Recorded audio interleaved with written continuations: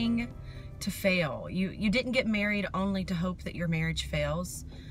You didn't have children hoping to fail as a parent or even to feel like you're a failure. I don't believe that you started school or you're taking that class because you wanted to bomb each test. No, I truly don't believe that.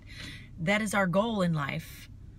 Our goal is to succeed and to want to feel like that we're winning, that we're making it, that we're not a failure. In those weeks that you feel like that you are a failure, because I've been there.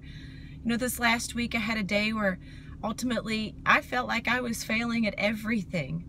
I looked at my house and saw how dirty it was. I looked at my husband and saw my insecurities. I looked at my children and saw where at times that I'm not the best mom. And it seemed like my focus was on every area that I just wasn't making it. One time in high school, I was running cross country, and I didn't really enjoy cross country. I just did it to hang out. I don't know, it makes no sense. So I had a cross country meet that I had no desire to run, but I had to do it. So I seriously have maybe half a mile left in the race, and I just decide to stop. But not only do I stop, I pretend like I pass out. This is a true story. It's totally embarrassing. I just fall over. I think, you know, maybe if I just fall over, someone will think I've passed out and I won't have to finish the race. So here I am laying on the side of the track. No one's coming. People are passing me by. Could care less. What do? I ultimately get up and finish the race like I should have done in the first place. So this last week I'm having just a tough day. And I really felt the Lord say to my heart and just in my spirit, he said, go take a hot shower, pray in the Holy Ghost, put your big girl panties on, and face the day. You say, oh man, that's harsh. How can you say that? You know, I truly believe that ultimately we've got to just face life head on. And how do we do that? How do we face life head on whenever we feel like a failure, whenever we feel like we're not adding up or measuring up? In 1 John chapter 4, verse 4, it says, you have already overcome them.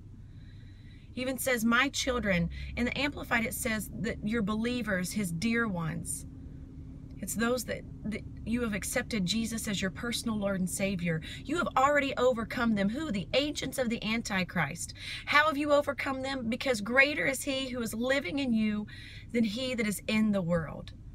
You have the greater one on the inside of you. So in those moments that you feel like a failure, where you feel like you're not measuring up, this is the first place to begin, to recognize that God is greater than all of these attacks of the enemy, because that's what that is. That is an attack of Satan to try to devalue who you are in Christ Jesus.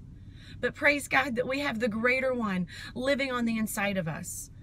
God is greater than my insecurities. And in that greatness, I can find myself in him. And if there are things I need to work on, because you better believe there are, praise God that I have the greater one to help me, and that he gave me the Holy Spirit to be the best guide to lead me into the truth of the Father and to reveal the works and the word of Jesus into my heart.